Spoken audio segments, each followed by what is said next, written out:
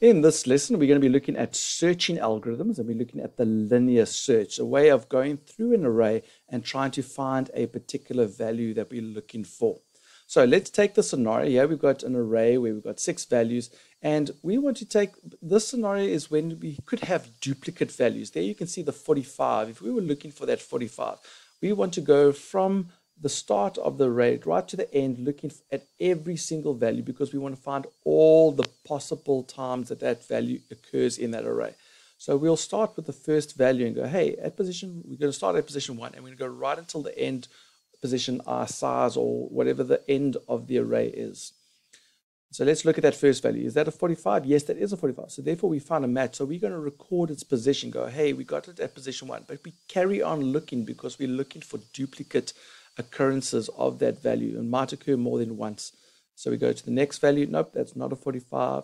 The third value, that's not a 45. Go to the fourth value, that's a match. So then we record its particular value at position at position 4. We record it. So there we've got 2 occurrences of the 45, and we carry on looking. Nope, that's not a 45. The last value, nope, that's not a 45. And now we've reached the end of the array. So that's basically a linear search where you start from 1 up until the end of the array, some sort of for loop. But let's take a different scenario. Let's say we're trying to find a value where we want to find the first occurrence, or if we know for a fact that the array won't have duplicates. So those are the 2 scenarios. So if that's the case, then we still want to look from the beginning to the end. We still want to carry on going through the array. But for that to occur, we want to stop at a particular time. When do we want to stop? Well, when we find what we are looking for, we must stop. It's like my biggest pet peeve is when people say, it's always in the last place I looked. Well, obviously it's in the last place you looked. No one finds something and carries on looking and they go, you know, which is in the third last place I looked. So in this case, when we find what we're looking for, we stop looking. You don't need to look any further. But if we don't find what we're looking for, then the other reason for us to stop is when we reach the end of the array. There's no point in getting to the end of the array and we carry on looking because there's nothing to look for. So in that case, we must stop looking. So those are 2 scenarios. So because we've got 2 potential conditions that need to be met when we must stop looking, we're not going to use a for loop in this case. We're going to use a while loop. So let's take the scenario. Let's say we are looking for that 45 again. There's only one occurrence of it in this case. So we're going to, first of all, we're going to create a Boolean variable, which is going to indicate whether we have found what we are looking for or if we have not. So that variable, we're going to initialize it to false, because obviously we haven't found it at the very beginning. And when we find it, we'll set that to true. We're also going to need a looping variable, because we're not using a for loop in this case. We're going to use a while loop. So we're going to have a looping variable which will initialize to the very first value or position in the array. So position 1. Okay, so now we're going to keep on looping. So let's go. We're going to check. Okay, is that a 45? Nope. That 23 is definitely not a 45. So then we increase the looping variable to a 2, and we go, is that 65 or 45? Nope, that's not a 45. So we increase the looping variable again, because that's obviously not a match. We're going to increase the looping variable. That 32, is that a match? Nope, that's not a match. So we're going to increase the looping variable again, and we go 45. Is that a match? Wait, 45. That looks like a match. That's a match. Well done. So we found a match. So what do we do when we find a match? Well, first of all, we need to say, hey, we found this. So therefore, the be found Boolean variable, we're going to set it to true, so that we know, hey, we found a value. And we're also going to record where we found this value. So you could have another variable that records its position, and we're going to set it to whatever the looping variable is at this particular time. In this case, it's a 4. So we want to put that 4 into our pos. You actually don't need to do this step, but I'll explain when we get to the algorithm of a way that we get around it. But you can record the position of where that value is that you found, where the position is, where that 45 is. It's at position 4, so we can go and find it again if we need to. Okay, and so we found it. We recorded its position. What do we do next? Well, we need to stop, because we found what we're looking for. We don't need to carry on any further. We can stop the loop. We don't need to waste our time carrying on looking. And that makes this algorithm quite efficient, is that the moment we find what we're looking for, we can stop looking. Now, let's go back a bit. Let's go back to before we found the 45. And let's pretend that at this point we weren't looking for a 45. We were looking for a 44. So everything would have been the same up until this point, and we would have checked, hey, is that position 4? Is that a 44? No, that's a 45. So that's not a match in this scenario. So then we increase the looping variable and we go to position 5. Is that a 44? Nope, that's not a 44 either. That's not a match. So then we increase the looping variable to the last value and we check, is that a 44? No, that's not a 44 either. So there's no match. So what happens now? Well, we stop. Why? Because we've reached the end of the array. We don't need to look any further. So that's the other scenario that could happen that could make us stop our loop. Okay. And then once we get to the end of our loop, the while loop, the loop is all done, we're going to check that bFound variable. If that bFound variable is true, that means at some point it changed from false to true. That means it found what we're looking for. Then we do what we need to do in the event that we found the value. Whatever code you want to happen in the event that you found what you're looking for, you run it here.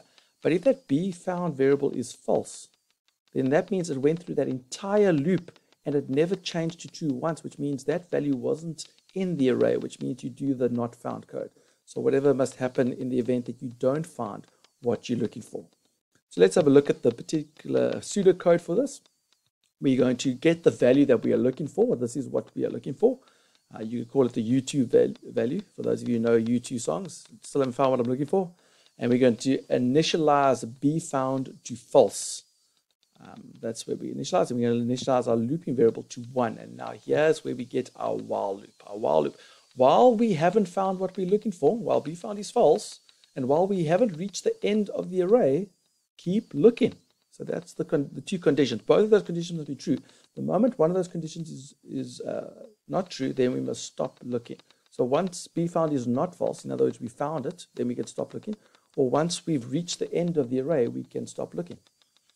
And so what are we doing in this while loop? Well, we're going to check if at the looping variable position, that position in the array, if that's the same as what we're looking for, then we've found what we're looking for. Then we can set bFound to true. Say, hey, we found it. Now, normally I said you can record its position here. You don't have to, because what you could do is you could just say else increase the looping variable, because the idea behind this is that you are only increasing the looping variable if you are looking for the value. If the moment you found what you're looking for, this loop will stop. So that looping variable will actually remain at the position of the value that you are looking for. So you can just use the looping variable at the end to say, hey, it's at position looping variable. Okay, so that's what we do inside the looping variable. And then we end our while loop. And then right at the end, once the loop is finished, then we can go, hey, if we found what we're looking for, if the bFound variable is true, then we can say, hey, it's at position looping variable. And if it's not, well, then we say it wasn't found. So let's go look at this code in Delphi. So here we've got a little program where we display the names of names array. So I've got a whole array that's got some names in it. So let's just have a look at what it looks like. And we're going to go, okay, let's display it. So there we go. We've got 11 values in this array, and there's a whole bunch of names. Okay, so that's fantastic. So now there you can see names array, boom. And there's a variable called rNameSize, which tells me how many values are in that names array. So let's go find a name. Let's say we want to find a particular name. So we're going to go look here. First of all, we're going to try get the value that we're looking for. I'm using an input box for that. So we can say, hey, enter in the name Brad, please, for example. Then we're going to initialize our Boolean variable. There's our bFound to false, and our looping variable we're going to set to 1. Because our array goes from 1 to whatever the number of elements in the array. If your array goes from 8 onwards, then you must start at position 8. Whatever the starting value in your array is, starting position, the lower bound. So here's our loop. While bFound is false, while we haven't found what we're looking for, and while we're not at the end of the array, that's how many values are in the array. While we haven't reached that size yet, keep looking. And we are checking this looping variable. We're looking at position 1 in the array. Is that what we're looking for? If it is what we're looking for, then we're going to set bFound to true. And yeah, I'm just recording the position of our loop. So, hey, we found at this position. If it's not what we're looking for, then we just increase it to a 2 and go, hey, is position 2 what we're looking for? Is position 3 what we're looking for? And we keep doing this until we found what we're looking for, which means we set bFound to true. Then this will stop. Or we increase loop to the point where we get to the end of the array, and then this will make it stop. So there is my while loop. Once that while loop has finished doing the loop, it will then jump out of the loop, and then it'll come here and go, hey, If after all of that looping, if B found is a true, that means it changed from false to true, which means we found what we're looking for. We can say, hey, the value that we're looking for is at position, and you can record R loop. You don't even need to record R parts. You can just say whatever the R loop, because we only increase R loop when we are carry on looking. The moment we find what we're looking for, we stop increasing R loop and we stop the looping variable, which means wherever R loop stopped being, that would be the position is, or the position of the value that we're looking for. So we can just display R loop. Else, if B found is not a true, then we can say, hey, this is what must happen in the event that we didn't find what we're looking for. Because if B found is false after this entire loop, it means we set it to false and it went through every single value and never changed to true, which means the value that we're looking for does not occur in the array. So this is the code that you run at the end of your while loop. So let's run to see if it works. So let's run, wait for it to compile. Here we go, it's gonna come. There we go. So let's have a look. So let's display the values.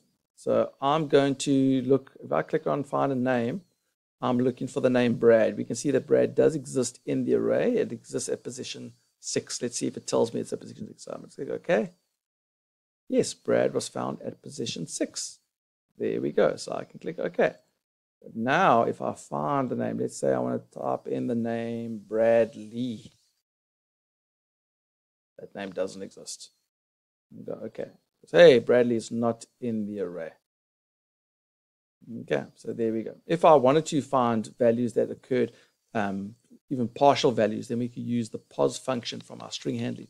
If the position of what we're looking for is in somewhere inside the loop, then we can say, yes, it's there. Okay, but that's another type of scenario. So there we go. So there is our linear search, where we start from the first value and we go until the end of the array looking for what we're looking for. The moment we find what we're looking for, we stop looking for.